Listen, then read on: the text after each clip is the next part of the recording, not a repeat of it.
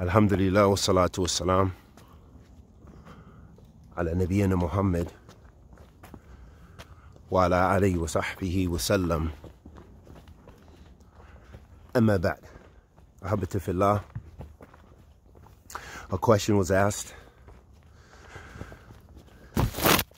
from a person who wants to do talab al-ilm, and they have saved a large sum of money, and they've witnessed many people in their community who have saved small sums of money, went 4 to 6 months, and returned back to their communities with very little of the Arabic language and otherwise.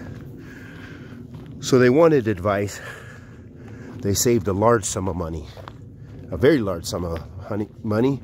May Allah subhanahu wa ta'ala bless them and give them barakah. So they wanted general advice for this large sum of money.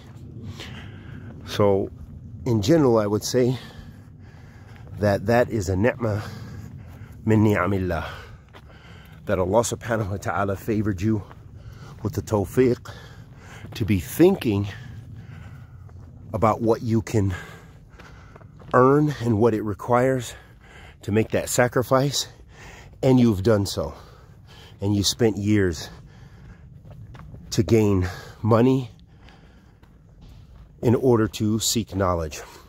So first and foremost,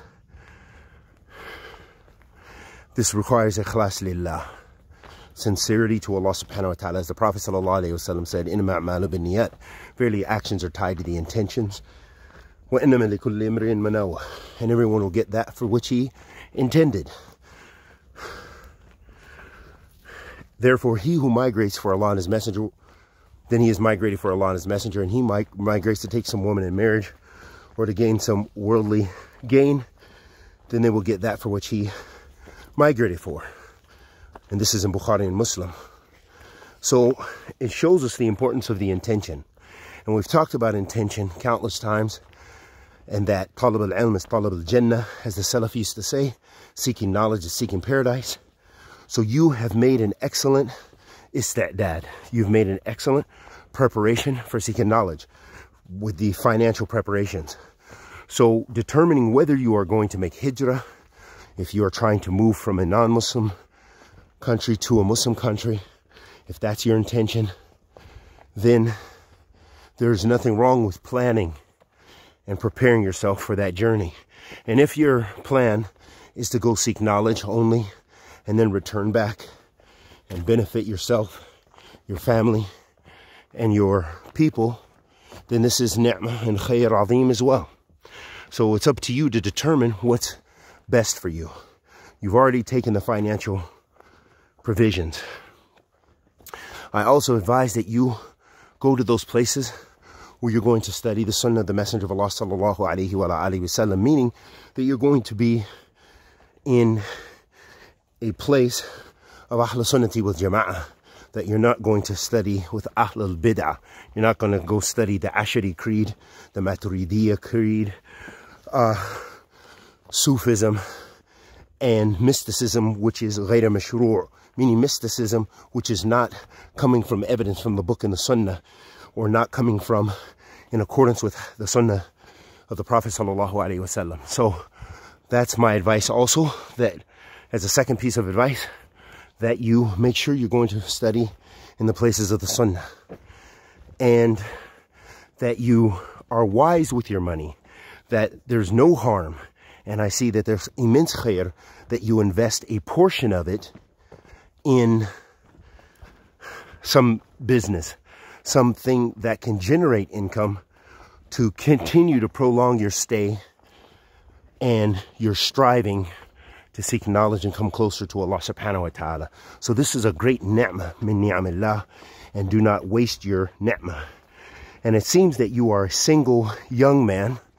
So with this wealth and provisions, obviously, more than likely, you will be confronted with wanting to get married on your journey. So do as much talab al-ilm as you can and be patient. And if it is time in which you need to marry, then marry. You have ample provisions, but do not be wasteful and spend it on unnecessary things and on people who just want wealth. So be cautious of the potential spouse that you're choosing.